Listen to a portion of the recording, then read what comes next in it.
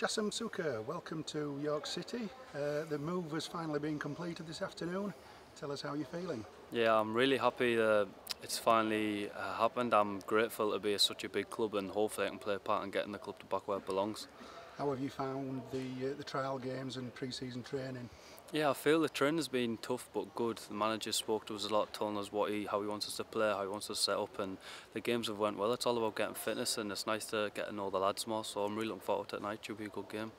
And tell us a little bit about your career so far. I believe you started at Sunderland and Middlesbrough? Yeah, well, young I was at Middlesbrough. Then I signed my first scholarship, Sunderland, full time. I was there for 3 years. Then I moved north. I was in Dundee United for 2 years, and last season I was on loan at a team called Arbroath, and thankfully won the league. So hopefully I'll be able to bring that experience and hopefully have some impact here.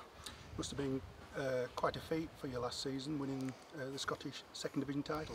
Yeah, it was. It was a great experience. Like, as the whole season we were second in the team above the local rivals, and we literally won it on the last day of the season. So it was amazing feeling. So what are your hopes and expectations for this coming season at York City? Hopefully I can show the manager that I'm a good player and what I can do for him, and I can nail myself a first team spot and help the team get back to where it belongs and be top of the league. And did you know much about the club before you joined? It's not a real big club, obviously. I know Jackson McNamara, who was at Dundee United when I was there, and obviously everyone knows that York City is a big club and it's time to get back where it belongs.